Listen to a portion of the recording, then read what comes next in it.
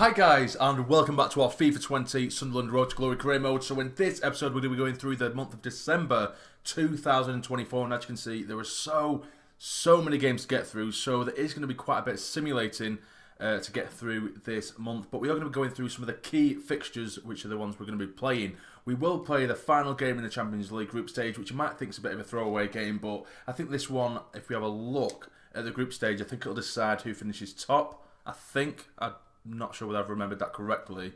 But yeah, actually it does, pretty much. But in saying that, you know, it doesn't look as though Benfica are going to catch up. Even if Benfica do win their other game, our goal difference is pretty far superior, unless they win by like 4 goals to 0 and we lose. But either way, it could still happen. So I will play that game against AC Milan. I will also play the Newcastle game for obvious reasons. It's Newcastle, the Tyne-Wear derby's returned. And then I will also take an Arsenal, because they're relatively high up the league as well, I believe. And all the other games I will be simulating. So hopefully simulating games is on our side today. I know that some of you guys aren't massive fans of simulating games, but the main concern for us this season is the Champions League. So anything in between isn't really a priority, if that makes sense. But first and foremost, let's simulate the first game of the episode, the quarter-finals of the Carabao Cup against Chelsea. It's a full-strength squad. Come on, lads, get us the win. Get us the win. And we win 2-0. It's Keane and Barrett getting the goals. What a result that is against Chelsea. So we will be heading into the semi-finals of the Carabao Cup. And next up, we have West Ham in the league. And as you can see, we're currently 3 points ahead of Manchester United at the top of the table. And on the right hand side you can see that Manchester United are taking on Man City, which could be a really important game. I kind of hope that they draw that game. That'd help us out quite a lot. But we are going to be simulating this game away from home against West Ham. It's another game where we're going to be using a full strength squad. There's a couple of first team players that have been complaining of game time, Hoover in particular, but can we get the win? And we lose by a goal to 0. It was always going to happen. It was always going to happen at some point, but we have picked up a loss against West Ham. That is really frustrating, but still it adds a bit of excitement to the league, doesn't it? But as I did briefly allude to, Hoover has said that he's really unhappy and he wants to leave. I think because we keep rotating so much, which is understandable, I guess. We do keep getting really big offers for him as well. 79 million there from Juventus, which I'm not going to even look at. I'll just keep playing him now, even if he's not fully fit in my simulated games. I'll keep playing him. It'll get his happiness back up and then hopefully he changes his mind. But now we do take on AC Milan in our final game of the group stage in the Champions League. And this will be the team we're going with. This is pretty much our second string squad, and it's still so strong. We have Rose in goal, we have Wagnerman, Stark, Retsos and Valerie across the back. We have Marin, Skip, Adams and Luckman in midfield, with Weyer and Silva-Boro up top. Let's get into it. And here we are at the San Siro. What a ground, what a stadium this is. And if we win here, of course, or even draw, we will find ourselves topping our group stage. Jordan Henderson, of course, leading the line today, leading them out as the captain for AC Milan. They have Phil Foden in there as well. They have such a strong squad. Surprised to win third, actually, considering the strength and depth that this team has. And of course, they have Donnarumma in goal. He'll be rated like 90 odd now. He's one of the best keepers in the game, particularly for career mode, because he's only so young. But enough of that. Let's get a result on the board. Come on. Now here is Tyler Adams coming forward. Gets in towards Silva-Boro. Go on, turn him. Keep going, son. Keep going. Help him out. Twist, turn, find Timothy Weah. Can he turn his way through? He can. It's Weah. He gets across goal. Surely it's in. It's 1-0. The flag stays down. And it's the Ronaldo regen that does it yet again. What a start this is. 8 minutes gone. And he's rattled the back of the net. Lovely football there by Weah. Twisted and turning his man. Digs it inside. Easy as you like. And Boro manages to peel off his man and buries it in the back of the net. Get in, son. And we nick it off them. As they were trying to break forward there. And it is Luckman onto Boro. Help him out. Get it again. Well played. This is lovely stuff. You can see Boro. Is he onside? Please say he's onside. Knock it on again. That'll be offside. We have scored. I should have just shot with Boro. Ah, that's a shame. Free kick for AC to get it into the box. They have hoofed it in. Get your head on it. Well played, Valerie. Here is Timothy Weah now, bombing forward, look at him drive, he's got such pace, this lad. Cuts inside beautifully, tries to find Silva-Boro, is Silva-Boro, still Silva-Boro, can he bend one out? He can! Oh, and it's gone just wide. What a chance, what an effort from the lad. It was twisting, it was bending, but it's bent just wide of the far post. And again, well in, well played. Luckman now, driving forward, cut inside if you can. To Adams, now you flick it on, and again. And again, that's lovely football. Lookman driving forward. Can he get there? He can. It's in. It's 2-0. It's a beautiful little passing move. And Lookman finishes it off 2-0 before half-time. We are back to our best, it seems. What a lovely little goal that was. Great passing move. Big touch there from Lookman. Then just dinks it past the keeper. In off the post. 2-0. Corner put in. Can we get a head on it maybe? Punched away. Can he get it back out wide? He can. Marin dinks one back in. Can anyone get on it? They can't. They're going to get this one away. Half time. Quickly approaching, but they've given the ball away. That's where they've been. They've been so wasteful. Milan really. They've only pumped the ball into our box a couple of times, but now here is Marin. Can he drive across goal? It is Antonio Marin. It's a great chance as well. It's 3. Right on the stroke of half time, and it's Lookman at the double. This is too easy. Far too easy. We've assembled a squad here that is more than competing in the Champions League. Beautiful little ball there by Antonio Marin. It's a decent finish. Couldn't really miss from there, Lookman again. 3-0 at half-time. What a performance we've seen so far. And there we go, half-time. I really could not have expected any better from the lads. 3-0. Perfect. Martinez now coming down the left-hand side. Tries to put it towards the back post. Can we get this one away? Yes, we can. That's all they've had, really. AC, they get down the wings every now and then. Pop a ball in and we're dealing with it. Defending really well, but now we do have a ball that's going to find Timothy Weah, and of course he has the pace, he has the time, it's Weah, and it's another, it's 4!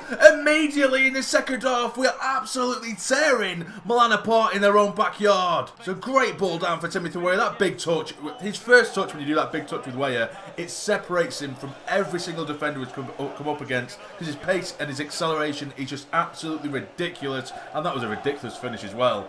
Absolutely inch perfect. 4-0 at the San Siro to Sunderland. Would you imagine? Would you imagine? Only in FIFA, obviously. I don't think Charlie White could do so good at the San Siro. Here is Jordan Henderson now. Chanaloglu back to Jordan Henderson, and he nearly scores against his former club. Might even be able to get a little break on the go here. Can Silva-Boro getting behind? Yes, he can. Of course he can. Look at the pace of the lad. It's Silva-Boro. Can he finish it off? And it's straight at Donnarumma. Again, get there first, get there first. Yes, get in, son. It is Weah. He's 1-on-1 with the keeper. Can he take his man on first? Make it a bit easier for the angle, surely. There we go. I was just about to celebrate. And we hit the post. That should have been 5-0. What a perfect little round-off that would have been. Klosterman. Oh, he's took on Skip a bit too easily there now. The left back, getting to him, well played. And there we go. Full-time whistle goes. 4-0. And I can't summarise that enough, other than saying that was perfect. We defended well, we got forward well, and we're definitely now through, we knew it anyway, to the next round of the Champions League, and we have topped the group. Get in! But now back to the Premier League, and as you can see, we are still top of the league, but we're only a point in front of Spurs now, because, of course, we did lose that game against West Ham in the last simulated game. Hopefully we have a bit of better luck in this game. Come on, lads, let's have a big performance here. Big performance, get us a few goals, come on. Get the win, and we win 2-1. It's Kehrer and Parrott getting the goals. Lacazette scoring for Bournemouth in return. But now we do go away from home to St James's as the Tyne-Wear derby returns to the Premier League. They did, of course, get promoted from the Championship last season. We'll have a quick recap of the league table just to see how they're doing. I'm pretty sure they were just outside the relegation zone last time we did check whereabouts. Are they now the 14th? So they're not doing too bad considering they have just come up from the Championship. And Bournemouth, look at them. 16 games, 16 losses. They've scored just 5 goals, conceding 67. Jesus Christ, who do they have in goal? Lee Camp. And this is the team we're going with. Pretty much a full strength side. We have Rose, Vagdaman, Jopkir and Hoover, Barco, Meyer, Douglas, Louise and Dembele, with Parrott and Keane up top. Let's get into it. And here we go, under the lights at St James's Park as we take on our arch nemesis, Newcastle. Of course, we do have a really, really strong side in comparison to theirs, you would think, considering they have just come up from the Championship. But we have just beat AC Milan by a considerable margin. Should expect us to win today, but anything can happen in a Tyne-Wear derby. Let's see what happens here. Hopefully it's just simple as you like. 3 points. I do have a 100% record. Well, not a 100% record. I've never lost on this channel to Newcastle. And here he is, Barco now. Look at the pace in comparison to the rest of their team. It's still Barco. He does get a cross goal towards the back post, surely. Easy as you like. Absolute piece of piss. And it's Usman Dembele, who we spent, what, 90 odd, 100 million on And he's the one who gets the goal. Come on. He sends the Sunderland fans into absolute pandemonium right at the top shelf at St James's. It was so easy, though. That was so easy. That was ridiculous. Defended from Newcastle. 9 minutes in and we're already a goal up. Here is Barco into Maya. Weyer back to Arnie Meyer. Can he twist and turn? He does hit one and he's hit the bar. Can we get another chance in? No, we can't. Oh, what an effort that was. Newcastle slowly starting to creep into this as well. I really wish that had gone in. Well in, Douglas Luiz. And we're going to break again here. It is Barco now. He's driving straight down the centre. It's Barco and it's... Jesus Christ, what the hell was that? Oh no, they are breaking forward though now, Newcastle. Kacinovic coming forward down the left-hand side. He's drawn Kira out. Good chance, he's pulled it back. I think the chance may have gone now, but it is Sandoval down this left-hand side. It's been blocked by Job. Welling, get it away, get it away. That'll do. They're actually posing more of a threat than AC Milan are. Newcastle here, and it is Jack Wilshere. Welling! Louise, can we break here? Come on. Come on, get your pace up, man. Keep going, keep going. Help him out, knock it on. Well played. And again, nick it inside for Meyer. It's Parrott. It is Keane. Oh, that's terrible. And there goes the half-time whistle. And it has not been as easy as I thought it was going to be. The opening couple of minutes, or the opening 10 minutes, we dominated. We easily got the first goal. But Newcastle have been right in our faces ever since. They've been putting balls into the box, running at us down the wings. And they're making it really, really difficult. Hopefully we can see this out in the second half. Really coming at us now in the second half. Newcastle, it's Jack Wilshere now. Trying to pull the strings. He's taking on our man there. It's Kacinovic out wide for former Sunderland man. Yedlin, still at Newcastle. But we make a good challenge there with Barco. Come on, let's get a break on the go. We've had nothing in this second half at all. Help him out. Come on, that's it. Calm the play down. That'll do. Spread the play. That'll do. Nicely done. He's onside now, and it's Sandoval coming down this left side. Kira's trying to catch up with him. He's got so much space. Surely, get over to him. Good chance for them. It's saved by the feet of Rose. What a chance that was for an equaliser for Newcastle. Here they come again. Newcastle tries to find Fox on this right-hand side. Bringing it towards the byline, but we managed to cancel it out. Just get it away. That'll do. 5 minutes to go, and it's all Newcastle. As to be said, and they've been split open down the middle now. Really good chance. Get it away. Well played. Oh my God. How the hell did they not get a shot away there? I do not know. We haven't registered a shot ourselves in this second half, but we are driving forward. Help him out, Nan. Move. It is Parrott. Help him. Well played. Keeping hold of the ball neatly. Waste a bit of time here. Try and find Moise Keane. Can he twist and turn? He gets one out of his... Oh, what a save that is. But it looks as though we might be able to hold on to this now. Douglas Luiz gets the ball in. Can we get a head on it? We can't. Back in if we can. It's been hoofed away. Come, ref, please just blow the whistle, man. Blow the whistle. Get it back in. Have a crack, son. Blow it, ref. Blow the whistle. There we go. 1-0 in the Tyne-Wear derby. And oh my God, that was harder than it should have been. Newcastle, to be fair to them, they battered us in that second half. Just pumping ball after ball after ball into our box. We've had to deal with it. A good save or two from Rose as well as saved us here. But we managed to get away with 3 points. And after that game, we will be taking on Arsenal, who are currently just behind us. It's so tight again in the top sort of 4 or 5. Just 3 points separate Spurs, City, Arsenal, and of course us, Sunderland as well. But we are going to be taking on Arsenal in this next game at the Stadium of Light. And this is the team that we're going with. We have Rose, Hernandez, Stark, Retsos, Valerie, Marin, Skip, Adams, Luckman with Weyer and Barrow up top. Let's get into it. And here we go. It's first against second at the Stadium of Light. It's absolutely pouring it down here as we take on Arsenal. Can we please just get a simple win here, a nice little 3 points, and try and open the gap up a bit at the top of the league. And away we go. Come on, lads. There's Zaracho now, just outside the box with a bit of skill here. Pulls it back for Tolisso, who can strike a ball from distance. We can't get it off him. And again, it is Zaracho now. Go over to him. What a challenge that was. Well in Retsos' son. Martinelli now taking on Valerie. Back to Medley for Arsenal. Get into him. Well played. Can we break forward? What? There was never a foul in there, ref. But, and he's going to get booked for it as well. Never in a million years was that even a foul, let alone a yellow card. But Pepe has a chance to get the ball in the box for Arsenal. And he's hit the wall, which is really, really poor. Skip. Driving us forward now. It is still Skip. Finds Timothy Weyer. Go and run at him. Well played. It's still Weyer. Can he finish it? Weyer! It's a good save! It's Barrow. We can't get there. Our first chance of the game comes half an hour in. And what a chance it was as well. Get over to him. Well played. Great challenge there on Bellotti. But now we are driving forward with Skip. Try and find Boro. He does find Boro. Go on, son. Keep going. Can he get across goal? He tries to, and it's been blocked. So close and so tight, this game. But they've given the ball away here, actually. And it is Adams from distance. Can he strike it? Yes, he can. And it's fizzed high and wide.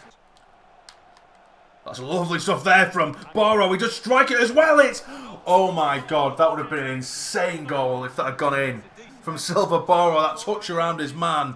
It's dipped, it's swerving, it's hit right the top of the bar. What a goal that would have been. And there goes half-time whistle. I think the first half of this first half was all Arsenal. Then the second half of the first half was all us. So it's a very even affair. It could go either way. Hopefully it obviously goes our way in the second half. Don't let them get the cross in. Absolutely taking the mickey here. It's a great block there from Valerie though. And we give it away again. We just can't string the ball together at all in the second half so far. Zaracho now. It's a good chance for Bellotti. It's a great save as well, again by the feet of Rose. Oh no, it's Zaracho again. It's been a nightmare to play against, but we managed to intercept this time. Come on, lads. Just get the ball forward. We really just can't get the ball out at all in the second half. Valerie now onto Adams. He flicks it on towards his man. He tries to get it in towards Weyer. Can he flick it on one more time for Marin, who strikes it? And it's a save. First chance of the second half falls for Marin. And it's a good save from the keeper. We do have a corner though. We do whip it in. Can we get a head on it? It's still in the box and it's going to be Nicholas Stark, the centre-back, who gets it down this left side. Can he get a cross in? It's another corner. Marin again puts it in towards Retsos. It's been cleared away only as far as Adams. He does strike it, Adams. And oh my God. It's gone to Durham. They're just holding on to the ball at the minute, Arsenal. They're almost time wasting. But they are in a dangerous position. It has to be said. It's Maitland-Niles now to Pepe. Getting to him. Well played, Hernandez. Let's not mess around here. But I just don't want to give the ball away immediately. Here is Skip onto Weyer. Try and find Boro. Go on, son. Get a big touch. Big touch. It's not the greatest of ones. Can he flick it backwards? He can. Towards Weyer. Can he finish it? Surely. It took so long to hit the ball. Why did he take an age? Jesus Christ. I just want him to strike it. He's waited and waited and waited. Allowed the defender to get back and get the block in. What was that, man? And Arsenal are going to hold on to the ball here. It looks like right till the final whistle. But it is Zaracho. Carvalho tries to go for it from distance. And of course it bounces back perfectly for them. There goes the final whistle. 0-0. Definitely not the perfect result. It could have been a lot worse. But what is Weyer doing there? Just a minute ago, I want him to just hit it with the finesse, quickly dig it out, put it in the corner.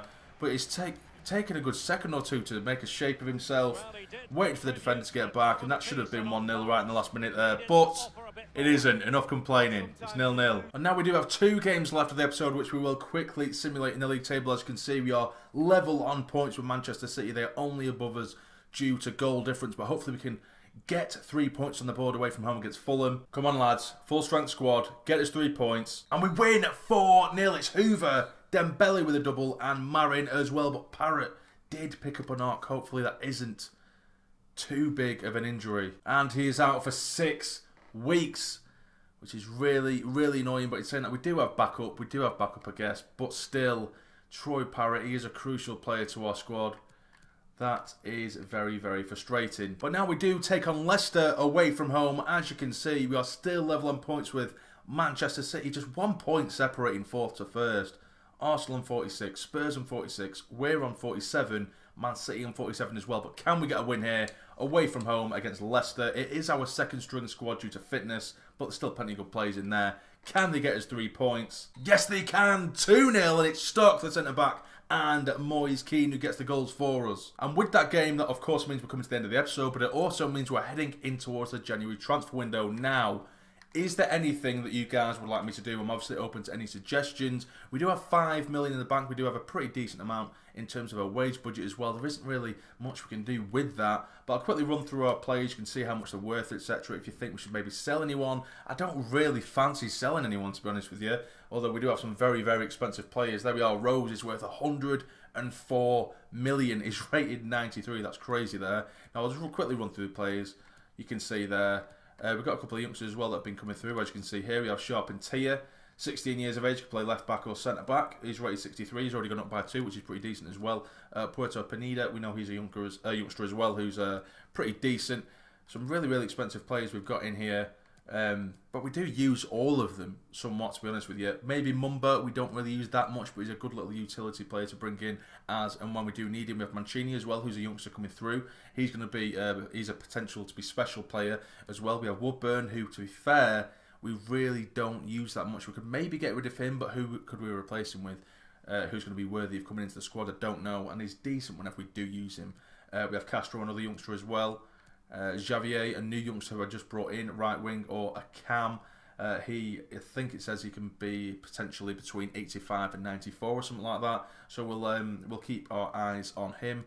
Blanco is, of course, he's out on loan to Brighton. Silva-Barros is just insane. He is not going absolutely anywhere. But that is the whole squad anyway, guys. If there's anyone you think we should sell to make some money, let me know. But as of right now, I don't really feel like we need to. But here is the league table at the end of the episode. Manchester City at the top with 50 points. We are level with them, just 2 behind them in goal difference. Spurs in 3rd, Arsenal in 4th, and Manchester United in 5th. Now the bottom 3, we do have Crystal Palace, Burnley and Bournemouth. Bournemouth managing to pick up their first win of the season, but still losing 19 of 20.